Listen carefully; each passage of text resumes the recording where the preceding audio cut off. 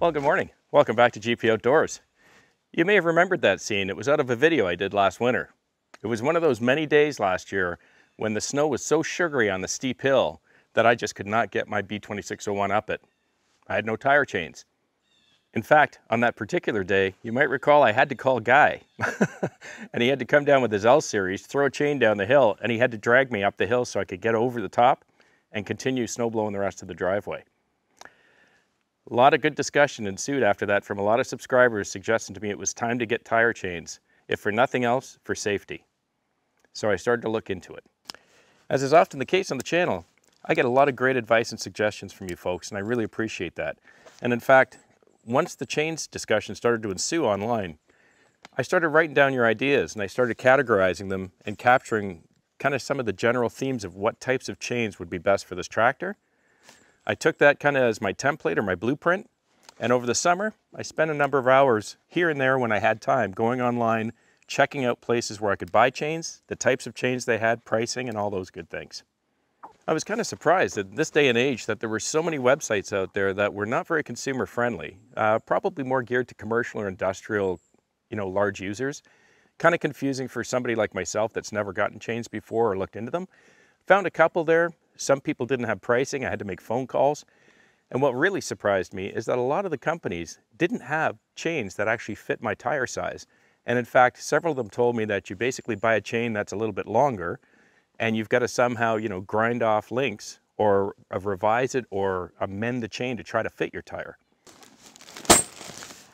So you look long and hard enough, and I found a place. It's an online store called Canadian Chains, right here in Canada. There was a few things I liked about this company. One, when I went online, I really appreciated that their website is geared to a consumer like myself and not geared to somebody in an industrial or commercial use. Their chains are easily categorized by type of use. And sure enough, there's my small tractor. Click on small tractor, and right in front of you, all the various different types of chain configurations they offer. And more importantly, unlike some other websites, the pricing is right there for you. One of the best things I liked about it was not only did they have it, not only was the pricing on the website, but it was one of the few places I found that had a whole ton of different tire sizes, and sure enough, they had my exact tire size. The online ordering was simple, easy, and I got it delivered a day earlier than expected. I was also pleased to see that there were a lot of positive reviews online, on Google as well as on the internet, 4- and 5-star reviews in fact, talking about how good the quality of the chains were, the fact that they actually fit the tire like they were supposed to, and the speedy delivery when they were shipped. In addition to the chains I picked up for the rear tires, it was also easy to click a box and grab a pack of tighteners for both wheels. All easy, simple ordering, and it arrived one day earlier than they promised. So far, so good. Based on all the good advice I got, I finally decided I was going to go with an H-pattern chain with V-hooks. So that's what I purchased for the rear tires. Being my first time with chains, I didn't order any for the front. I ordered chains for the back only. I wanted to see how the traction and the safety was with just the back.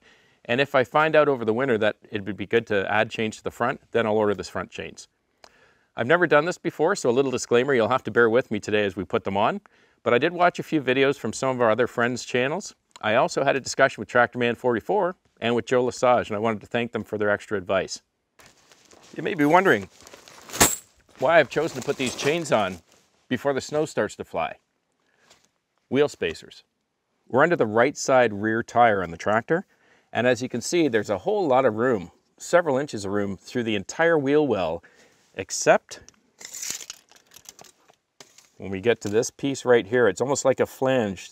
The steel is molded in, and we end up with about no more than about 1 5/8 space between the side of the tire and the edge of this piece of the fender.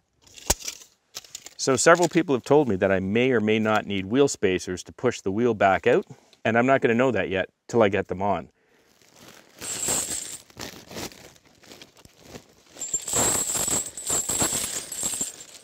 These chains weigh 60 pounds a piece. That's going to add a little more weight for the winter too. Another benefit.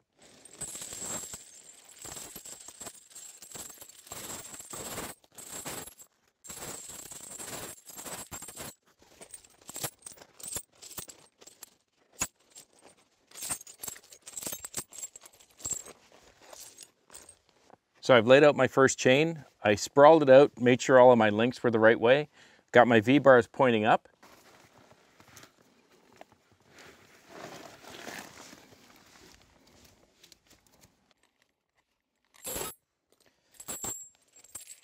I'm not sure if you can see it well on the video, but these are pretty thick, heavy-duty chains. They're massive. I did not expect them to be this big.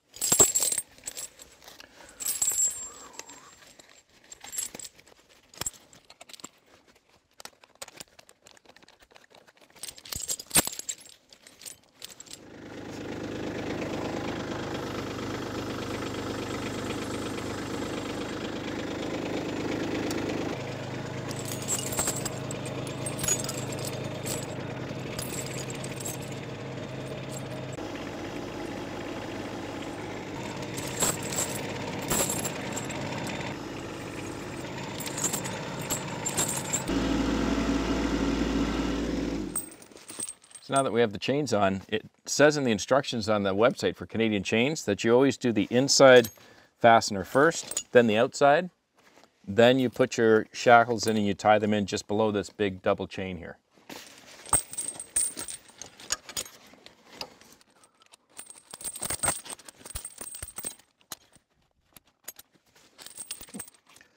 If I'm doing it right, looks like we have a little bit of extra chain here hanging off.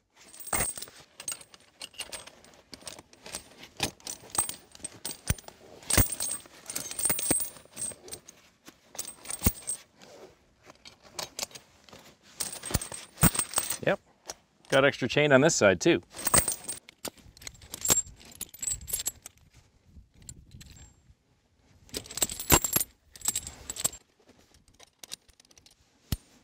There you have it. So I noticed on a couple of people's videos, they suggested that after you put it on and you get them clamped down, that you roll the tire back and forth a few times and just check for slack in a few spots. So I've tightened them up. I think I've got them on correctly. They look good. They're awfully heavy chains. I've noticed on both sides, I've probably got about 2, 4, 6, about 7 or 8 links spare on the end. So maybe that's something that I can just take off instead of have them dangle. But the chains look really good. Let's throw the tightener on it.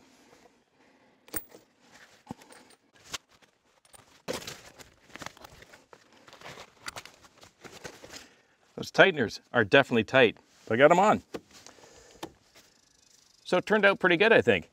Really happy with the quality of these chains. They're big, thick, and I love that V-hook pattern. After I rolled the tire for a few feet, brought it back and forth, I noticed that I didn't center the chain very well on some parts of the tire. So you'll notice that somewhere you'll see these double links and they ride across the crest by the tread. And then in some spots, they come down a little further. So I'm gonna spend a little time, take this back off and just maybe undo the fasteners, reposition the chain and then tighten them back down again. And then I'm gonna get the other side done. It also looks like I might be okay without wheel spacers because as I've driven it back and forth through the driveway, the only thing that's slapping the fender is this excess 7 or 8 links that's hanging off the end. And I have a feeling once I position it, the fastener and the hardware down here actually misses the underside of this lip of the fender. So I think I might be okay. Either way, my good neighbor guy suggested that once I was done with the chains that I drop it past his garage and we'll take a look at it. He said that we may not need the wheel spacers even if it's slightly rubbing because he might be able to work a little magic in underneath that fender. Got them both on. They're looking good. Learned a couple of things from doing the first tire when I did the second, so of course, like anything, it went much quicker and much simpler. As I mentioned, I got some extra links here, so I think I'll probably take a grinder and maybe leave 2 or 3 links, and then I'll just take some wire and tie them up on the side. Got the bungees on, looks good on both sides, and it's not really rubbing at all. I hear the odd rub underneath the fender, but once I get these links off on both sides, we'll see if it's just the links dangling around as it's going under. Overall though, so far I'm pretty happy with the product and the service from Canadian Chains. We'll see how they weather the winter. So thanks a lot for sticking around with me today. I hope you enjoyed it or you found it a little informative. If you like the channel, please click subscribe, hit the like button, and if you want to know when I'm posting videos, just click that little bell. Have a wonderful week with your families. I'll see you again on the next one. Cheers.